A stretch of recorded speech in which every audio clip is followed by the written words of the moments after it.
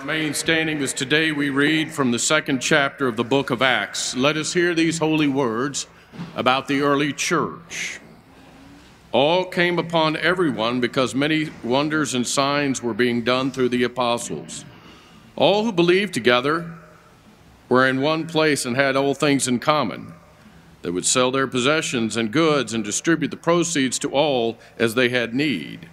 Day by day, as they spent much time together in the temple, they broke bread at home and ate their food with glad and generous hearts, praising God and having the goodwill of all the people. And day by day, the Lord added to their number those who were being saved. This is the word of God for the people of God. Thanks be to God. Well, again, say a word of welcome to all of you this morning. We're certainly thankful for your presence, those watching on television and online, and certainly those of you here in the sanctuary. We appreciate very much you being here today as we begin a new series of sermons entitled, Why Do United Methodists? Today we talk about why do United Methodists worship? We say a special word of greeting to those in Monticello and Glenwood, as well as Center Ridge. We're thankful for your presence as well as those who are in our respective hospitals, those who are homebound across the state as well. If you would, those here in the sanctuary, turn to the back of your order of service. On the back, you'll see announcements of upcoming activities taking place in the life of the church. I want you to notice down in the left-hand bottom corner the name Alistair McGrath. Alistair McGrath is the premier C.S. Lewis scholar in the world. He is a professor at Oxford. He is a former atheist. I think he has 3 PhDs, and he is a devout Christian. He is going to be our Rainy Series speaker in December, and I promise you, you will not want to miss it. I've read many of his books. He's authored more than 50 books. He is a devout Christian and is going to come and speak to us, and it will be a big event for us. And that field, for us to be able to get someone of this quality, is extraordinary, you all. I'm talking about a big name. This guy and the world in which he lives is the Beatles. He's Elvis Presley. And he's coming to Pulaski Heights. So please go ahead and mark those dates on your calendar. Obviously, more information is forthcoming. We want you to be aware of that. We also want to remind you, of course, that this week starts all of the different activities in the life of the church, small groups, Bible studies, book studies, etc., etc. Please be aware of that. I am teaching a Bible study on Wednesday evening for our Wednesday evening activities, as we usually do, but I'm also teaching the same study at 10 a.m., on Wednesday mornings for those who choose not to travel in the evening. So if you're interested, I hope you'll consider being a part of that. Lots of things happening in the life of the church. We want you to be a part of all of it. We're grateful that you're here. Let us pray. O Lord, in the silence of this moment, prepare our hearts and our minds to hear your word for us this day and work your will in our lives. Amen. C.S. Lewis and J.R.R. Tolkien are 2 of the premier writers of the 20th century. We know about the Narnia series written by Lewis and the Lord of the Rings series written by Tolkien. J.R.R. Tolkien was a major influence in C.S. Lewis becoming a Christian. They were both academics at Oxford. They were friends, colleagues, and devout followers of Jesus Christ. They were a part of a group that they named the Inklings. The Inklings were different professors at Oxford who would gather together on a regular basis at the Eagle and Child pub to have a few pints and to talk about life, to talk about the books they were reading, the books they were writing, having fellow academics critique their writings and giving feedback. They talked about current events and they talked about what it meant to be a follower of Jesus Christ, particularly during the Second World War. These 2 men found great solace with the Inklings. They found as though a place where they belonged. They felt as though they were the kind of people in the group who could surround themselves with one another in Christian love. This is where they had fellowship. This is where they belonged. This is where they recognized the sacred worth of each individual in the group in a pub over a few pints on a regular basis. It sounds a lot like worship, does it not? Now, we may not have a few pints together in our worship experience, but just like Lewis and Tolkien and the others who made up the Inklings, we are a part of a group where we find out we belong, where we feel a sense of fellowship and connection to those around us, where we can talk theology, if you will, where we pray together and we sing together and we listen together and we converse with one another together. That's what it means to be a part of the life of the church. And fundamentally, that's what worship is all about. It goes back to the early days of the church when they gathered together, oftentimes over a meal, to find a place in the midst of disruption and uncertainty where they could belong, where they were somebody, where they mattered. By definition, worship means to ascribe worth, to place someone or something above all else. We believe in the life of the church, of course, that is the God we know in and through a relationship with Jesus Christ. And so we ascribe worth to Jesus Christ. We elevate him above everybody else. He's not just a celebrity figure. He's not a political figure. He's not just an influential figure. He is God in flesh, the one before whom we bow. And so when we gather together to worship, we recognize that this one we know to be Jesus Christ is one who is above all others. We ascribe worth to him above everyone and everything else. And the good news is when we gather together, we can come just as we are. For many of us, we come broken. For all of us, we are at least cracked in some way. And every one of us, when we gather here with all of our imperfections and our sin, our shortcomings and our failures and our successes and our victories, gather in this place, and when we worship, something happens to us. We begin to realize that we belong, that we matter, that those around us, as imperfect as they may be, are sacred in the eyes of not only God, but all of us. By the power of the Holy Spirit, something happens when we gather together that enables us to know this is the group with whom we want to belong.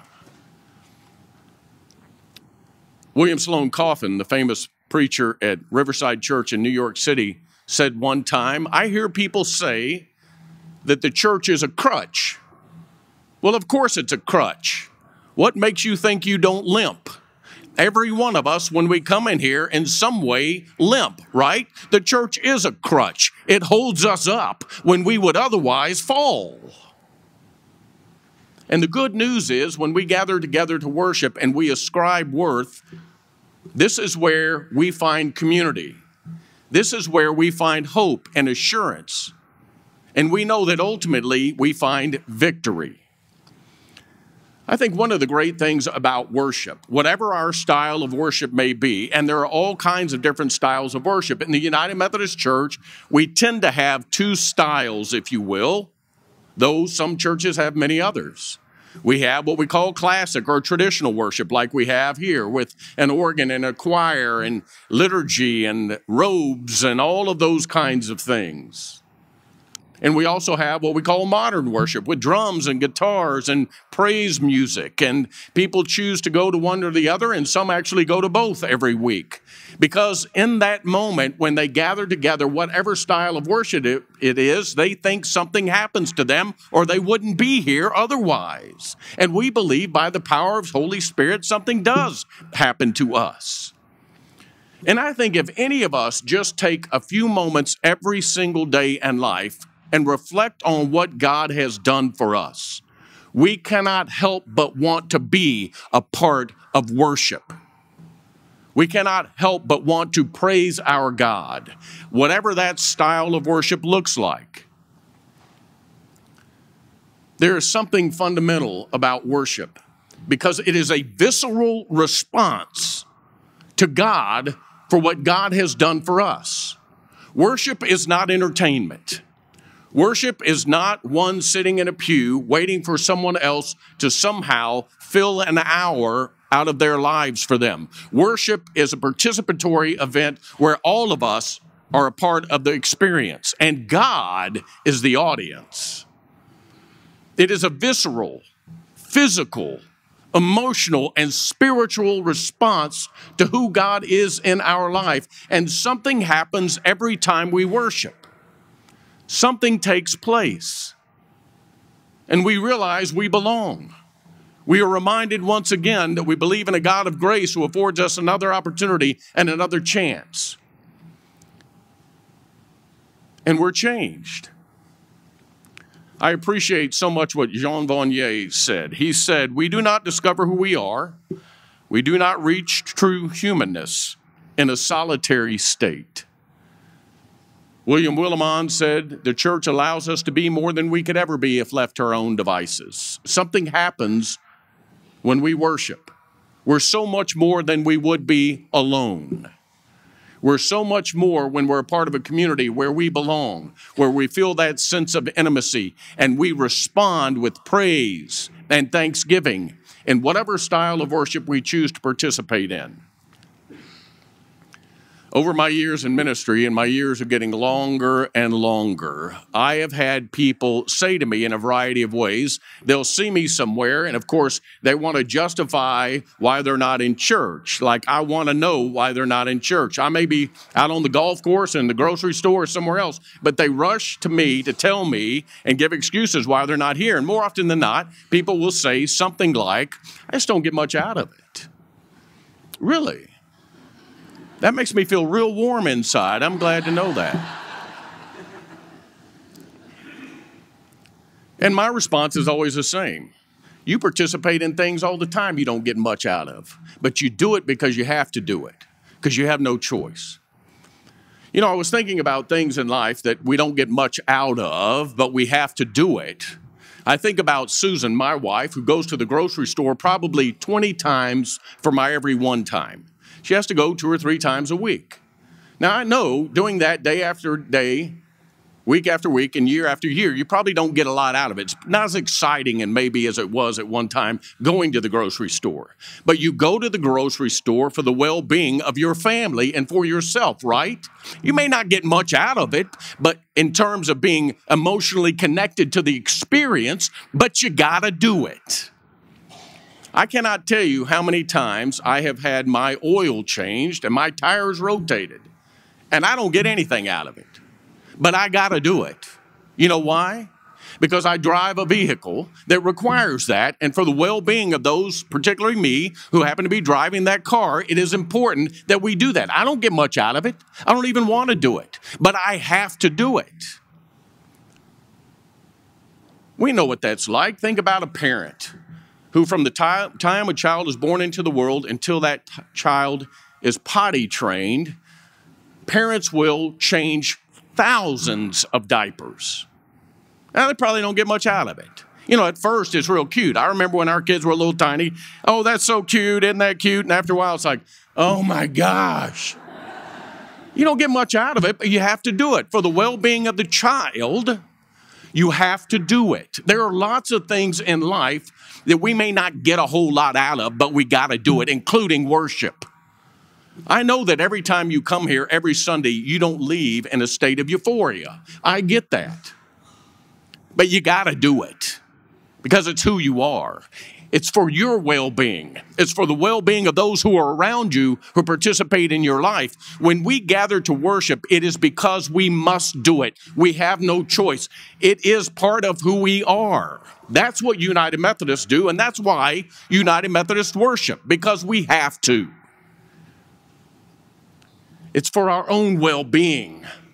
We must. Paul says, present your body as a living sacrifice to the Lord. It is your true worship. You know what Paul means by that? He means that you give your whole self to God. That is true worship. Your total being, your complete self. And when we do that, something extraordinary happens to us. We may not always feel it, but it becomes a part of who we are. And it becomes a requirement. It is a necessity in our lives. All these years in ministry, I cannot tell you, just hundreds, maybe even thousands of times in worship, I have been up here, if you will, looking out over a respective congregation, and I know the story of some of the people sitting out there. I know how life has broken them. I know how filled with pain they are. I know that sometimes they're even angry with God. And they're here. I am in awe of that. You know why they're here? Not because they have to be, but because they have to be.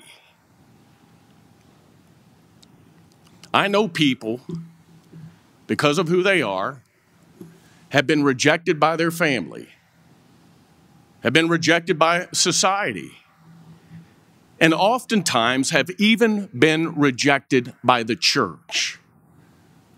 And they're here, worshiping. They don't have to be, but they have to be. I know mom and dads who get up early on Sunday morning, get their children out of bed, make sure their children have something for breakfast, get their children dressed, get the children in the car, and they come and they sit and worship with their children. And they open up the hymnals, and they teach the child how to sing the hymns. And they point at the order of service, and they run their finger across, showing the child what it is we're saying and why we're saying it. You know, they don't have to do that, but they have to do that. I know people in this church who get everything ready for a worship experience in the sanctuary. I know people who clean up after we're gone every Sunday here in this sanctuary. I know people who sing in the choir. I know people who usher. I know people who just stick out a hand and welcome someone. We're glad you're here. Now, they don't have to do that, but they have to do that. That's what worship is all about. We don't have to be here. Nobody's making us come. Our government doesn't force us to do this. We don't have to. But by golly, we have to. That's what United Methodists believe. We have to worship. It is part of who we are. Back in the old days, we were called shouting Methodists. Did you know that? We were literally called shouting Methodists. Now, listen, I'm going to go ahead and tell you, don't shout while I'm preaching, okay? Unless it's an amen. And preacher, keep going, you're wonderful. You can shout all that you want. But our style of worship may have changed. But our mindset, our motivation is just the same. You think about it. United Methodists across the world have worshiped through wars. United Methodist Christians have worshiped through economic downturns. United Methodist Christians, along with the rest of the Christian world, have worshiped through a pandemic. And we're still doing it. And why are we doing it? Because we have to. That's what worship is all about. It is a visceral response to what God has done for us in and through Jesus Christ, where we have to be here. The University of Michigan, several years ago, had a philanthropy panel study. And they studied people, two types. Those who went to Christian worship more often than not, and those who were very irregular. In both instances, they talked to people who claimed to be members of churches, some who went regularly and some who didn't. And they discovered that people who attend worship regularly are healthier physically or more generous. In fact, they're 17 times more generous than an irregular attender. They feel a sense of community and feel a sense of self-confidence to a much greater degree, those who attend regularly than those who don't. Now, because of technology, we count, of course, and we should, those people who attend with us on television or online, particularly those who are distanced from us. Because many of those people feel a sense of community with us, and they feel like they belong, and they do, and they should. There's something about worship that's just good for us. It's healthy. It's right. It's what we need because it's who we are. See, here's the bottom line in all of this. Why do United Methodists worship? Because we have to. I mean, we don't have to, but we have to. Hallelujah. Amen.